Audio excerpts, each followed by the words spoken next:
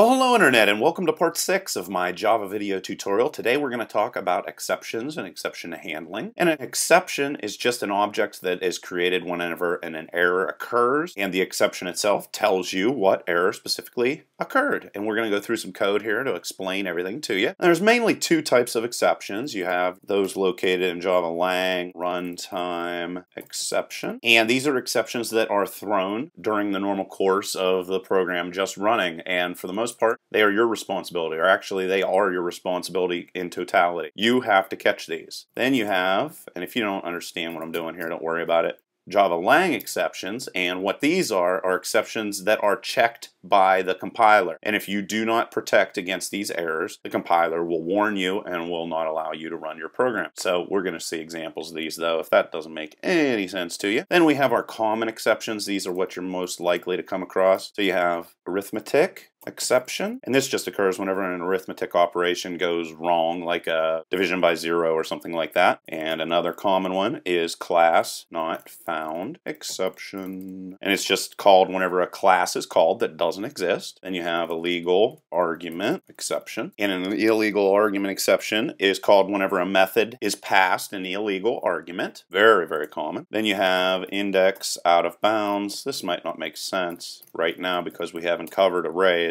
I'm just letting you know what's coming out there. And it's just thrown whenever you try to access an index in an array or a string that doesn't exist. And if that doesn't make sense, you don't worry about it. And then you have input mismatch exception. And this is called whenever, if you're using the scanner method that we've been using here lately, it occurs whenever you try to input the wrong data type. And then you have IO exception, which is also very common if you're doing IO related activities inside of Java. And this is thrown whenever any type of IO exception occurs. And I'm going to give you this very specific example of that. So let's just start here creating our class, and it's going to be called public class Java lesson 6. Just continuing off of what we did before. And then public static void. And I trust that you know what these mean, otherwise see the previous tutorials, because I've gone over this a bunch of times. And here is our main program area where we're going to be calling most of our code. So we're just going to start off, we're going to dive right into it. So I'm going to do a divide by 0. I'm going to call this function, and it's just going to pass value of 2.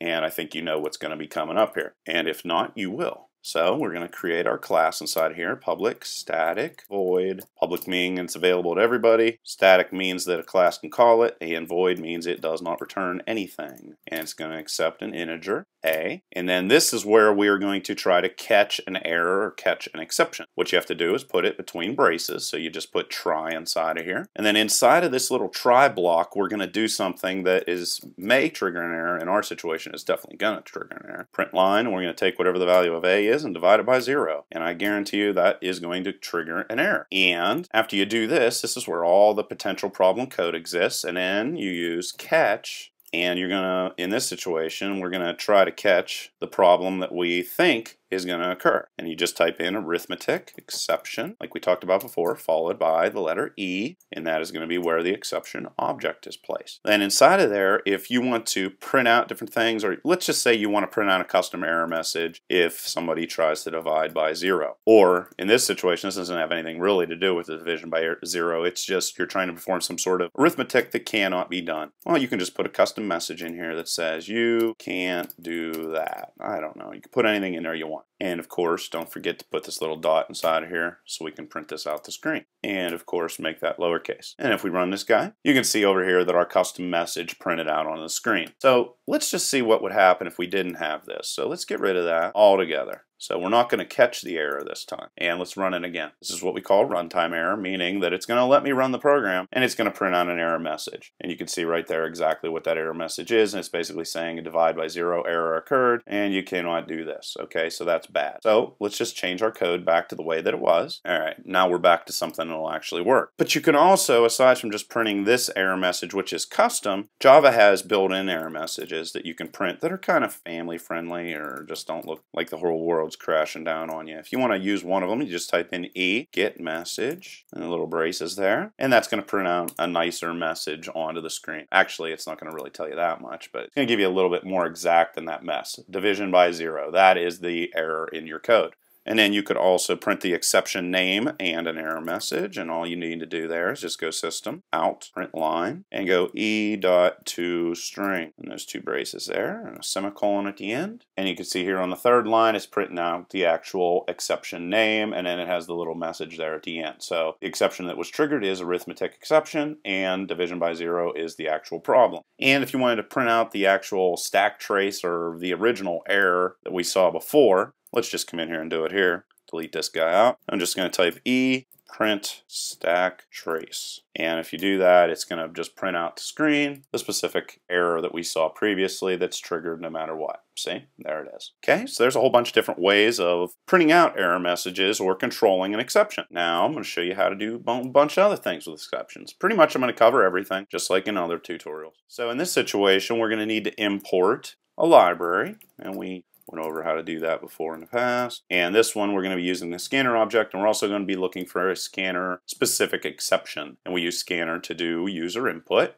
just like we did previously in the past tutorials. So we're going to type in static scanner, and I'm going to name it user input. Remember, this can have any name that you want to give it. Is equal to new scanner, and we're going to say system in, which is the keyboard again, just like I talked about previously. And there we are. Now we're able to do user input, which is useful. And in this situation, we're going to go system out.print line, or let's just change it to print so that we don't have a space there. And I'm going to say, how old are you? That's going to ask the question, and then we're going to create int age is equal to check valid age is what this function is going to do for us. And then we need to actually create this. So check valid age, we're going to create it. Then we're going to go public static, again can be called by a class, int, going to return an integer. And we'll just paste that in there. And it doesn't accept an attribute, so that's all fine and dandy. Now we're going to create our try block again. And here we're going to return to the person, user, input, next, int. It's expecting an integer to be entered by the user, and it just received that user input. Now what happens if they do not enter an integer? Well, we're going to have to catch that potential error. So we're going to go catch,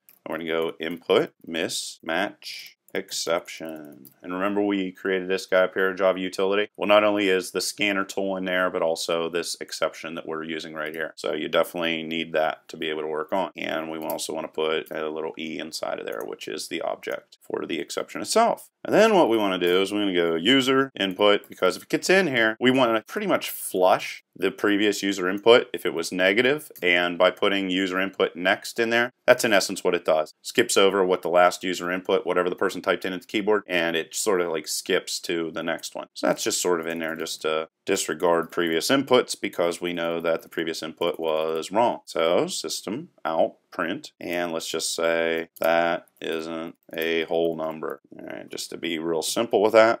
And then in this situation, we're going to return 0. Remember, we got to return something because here we have int, so it's expecting that something be returned, an integer be returned. So then we got to come up here and we got to correct for that. So we're going to jump back into this guy, and we're going to say if age is not equal to 0, and then we're going to go system out print line you are age plus years old. Now let's run this guy. Okay, it says how old am I? Well, let's go in here and put a valid number. Let's say 19, which I guess really isn't valid, but it's a whole number anyway. And you see that it just printed everything out fine and dandy. But what if somebody comes in here and instead says 6.5? Say that isn't a whole number. But nothing crashed, nothing went wrong, and that is exactly what we're using exceptions for, or exception catching. So now I'm going to show you something a little bit more complicated. I'm going to use the Java IO library in this situation, and I no longer need scanners, so let's get rid of it. And all this code is available underneath the video. There's a link to it, so you can look at it. And it's heavily commented. Like, there's a lot of stuff in the code even that I don't even talk about in the tutorial. And let's just come in here and get rid of all that stuff. Now I'm going to create a new function, and this guy is going to be called getAFile. Now, we haven't handled file IO and things like that, but we will. And this is just a common error, and I just want to go through it. And like I said before, if you don't quite get something, that's no big deal. We're going to cover it over and over and over again. All right, so there's a function that we're going to be calling, and it's just called getAFile. So here inside of the main function, we're going to call it. And we're just going to say getAFile. And we're going to put a file in here who does not exist. So we're going to call it some stuff on purpose. All right, so there's a semicolon, and this guy's going to call this method down here. So what are we going to do? We're going to create another try block.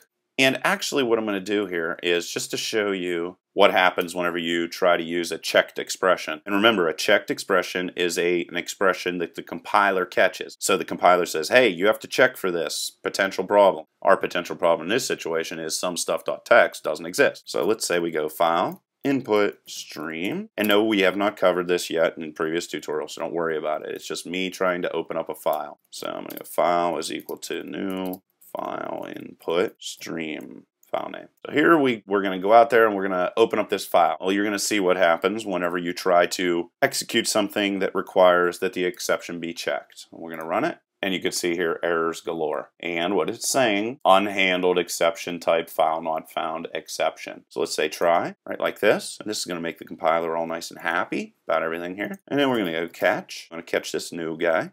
And file not found exception. E. And we're going to say system out dot print line, and we're going to say sorry, can't find that file. And then this guy in this situation is going to run because we caught that exception that it required us to do. So it just says sorry, can't find that file. Well, another thing is you can also catch numerous different exceptions. You can have numerous different catch blocks here. So another common error is IO exception. So let's come in here and let's catch that. So we'll go IO exception, E, and in this situation we're just going to go system out. This is like a general sort of error occurred, and we're just going to say unknown IO error. Now, you always want to, whenever you're creating these exceptions, you want to have the most specific one first, and then the least specific one second. And just to show you another one, if you wanted to use a catch-all exception, it's real easy to do. So this will actually catch every single exception. But you always want to use this last, because you want to try to solve the problem rather than just giving a vague answer, which in this situation is pretty much your only option, you know. You don't want to print this out to the screen for the people to see because it looks like your program's junk then. Let's just say some error occurred. And that's pretty much what it means, because like it has no idea what this error is because it catches every single error. All right. Now if I ran this, the same thing's going to show up here because this is specific to the actual error. So this is what's going to print. However, if we had some other error occur inside of here that had nothing to do with any of this, then we might get down to this point where catch the all exception block here would be hit. So this catches every exception. This catches a very specific exception. This catches a less exact exception error. And then you also have finally. This guy will run no matter what. So if you have a finally block inside of here, it's going to run whether things turned out well or not, whether an exception was called or not. It's there mainly for cleanup duty. It doesn't necessarily have to do anything, or what it's normally is used for is at the end of your program to close off any connections you might have with a database or close any files you had to open. You know, basic cleanup duty. That's what finally is used for. But just understand, if you use finally, it's definitely going to execute whether an exception was triggered or not. Finally is always called. And just to be, cover everything here basically, let's come up here in this area right here. And let's say you want to just ignore an exception if it occurs. Well, it's real simple. Just go catch. And let's say you want to ignore class not found exception. And as this tutorial continues, I'm going to show you examples of how this works. But if you just wanted to ignore a situation where a class isn't found, there you go. You just ignored it because you did nothing. You caught the error, but you did nothing with it.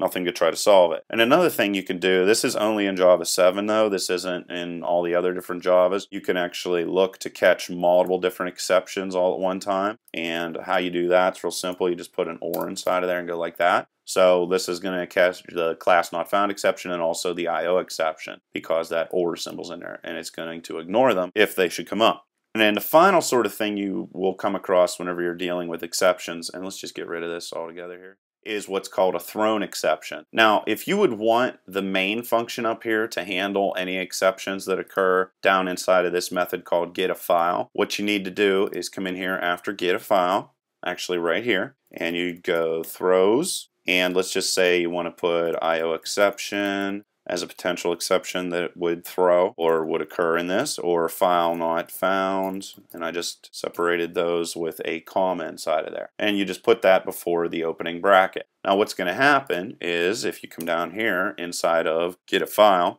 and you go file, input, stream, files equal to new, file input, stream, file name, and you actually tried to execute this, what it's going to do is it's going to hit this point, and because throws, IO exception, and found not found exception is here, it's actually going to throw the error back to main, and main needs to be able to handle it. So what does main need in this situation? In this situation, I'm covering everything. You wouldn't normally do this, but I'm just trying to cover every single thing there is. So here we're going to go like that. And then in this situation, we need to catch those exceptions. So IO exception E. System out print line, and IO error occurred. And you could see here after I executed that, an IO error occurred, and it didn't throw an error down inside of here. It allowed me to compile everything, and that was just a way for me to be able to catch those exceptions in main through the use of throws. So there's a whole bunch of things, pretty much everything you can do with exceptions except for the most arcane, bizarre things. Leave any questions or comments below. Up next, I'm going to be covering object-oriented programming in Java. Till next time.